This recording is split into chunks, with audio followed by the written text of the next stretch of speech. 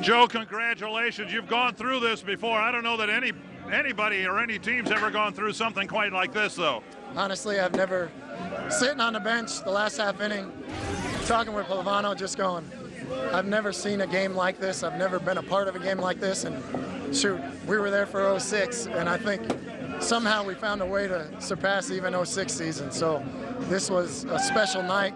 Hats off to the Tigers, a great season. We were on that side of it last year. We know how tough it is, but you know, we're glad we're on this side of it this year.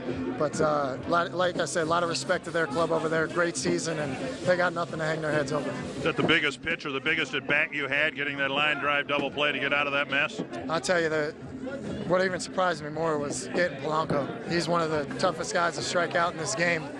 And to be able to get him and then be lucky enough to have Maglio hit one at the guy and catch the guy off first. Got a little separated from first base and get lucky like that.